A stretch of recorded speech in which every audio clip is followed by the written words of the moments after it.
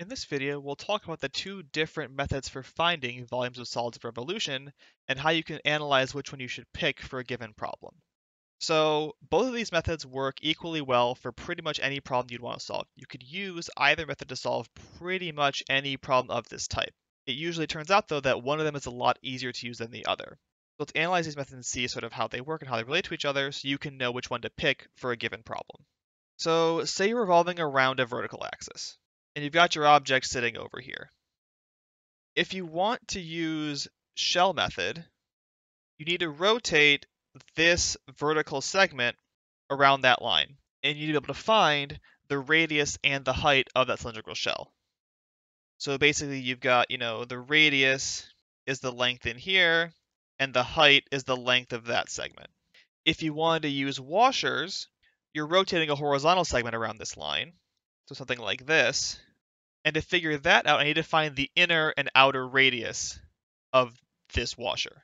In addition, in this case, the shells will be a dx integral, and the washers will be a dy integral, because of how it all gets set up.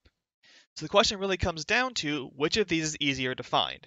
If you're given y as a function of x, you might default to the shells method because then you can leave y as a function of x and don't have to make it be in terms of y. In addition, if you can find this height pretty easily, the radius is usually pretty simple. If you can find the height, then shells is probably good to go. However, if you were given these things as functions of y, and that height's trickier, the inner outer radius is just easier, maybe you want to go with washers instead. It really comes down to which of these two things, along with the function variables, are easiest to work with. They want to default to not converting the function between variables. That's up to you. Depends on what the function looks like and how it gets put together. Really, whichever of these is easier to figure out is the way you should go for solving this problem. For the other axis of rotation, the roles are sort of reversed. If I have a horizontal axis of rotation, then shells require horizontal segments and a dy integral, and washers are vertical segments and a dx integral.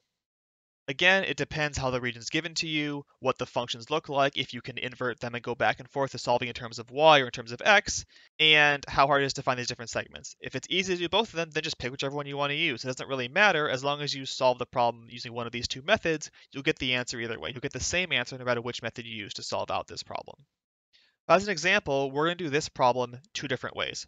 We want the region between x and y equals x and y equals x squared around the line x equals -1 by both shells and washers. We'll get the same answer both times, and then we'll see which one looks easier at the outset, and then you can also pick which one you think is easier for solving these problems in the future. So what's our region look like? Well, it's the parabola in the straight line. We've seen this region before in earlier videos, and the region I care about is this part in here. I'm revolving around the line x equals -1, which is over here. Okay, so we're going to do this one both by shells and washers. Let's start with shells. So for the shell method, since I have a vertical axis of rotation, I need to rotate around a vertical segment. So we're going to have a segment like that I'm rotating, and this is going to be a dx integral because these segments will tile in the x direction. So what's my radius? Well, my radius is the distance that I am from the axis of rotation. So it's from here to there. So the radius should be 1 plus x. My height should be the distance between these two functions, which goes from the top function, which is x, to the bottom function, which is x squared.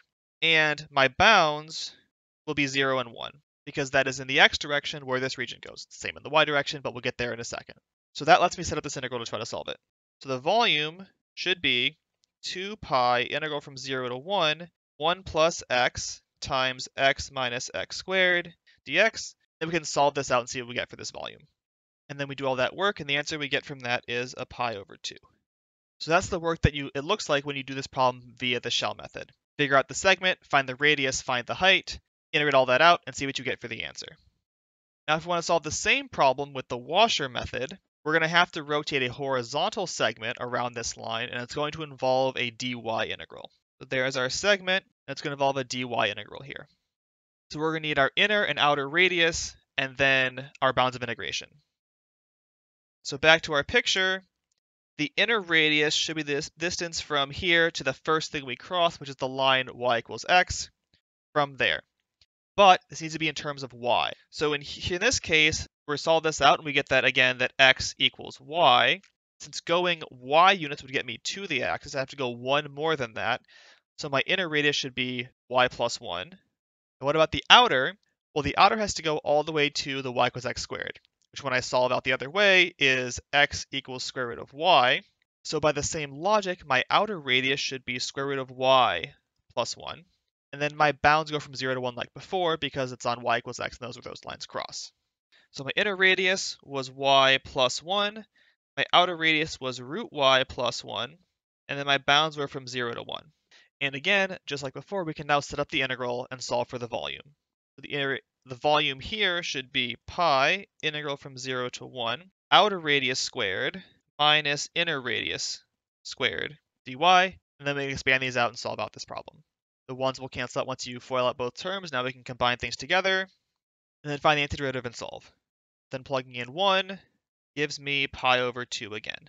So like I mentioned before, you get the same answer no matter how you solve out this problem. It's going to be the same volume no matter which way you do it. But the question is, which of these two do you think is easier? In general, I will say it's usually easier not to switch the variables of the function. So it'd be much easier just to do this problem by shells, because I was already given these bounds as y equals f of x. I could then put those in and be done and not have to solve out for the square root of y.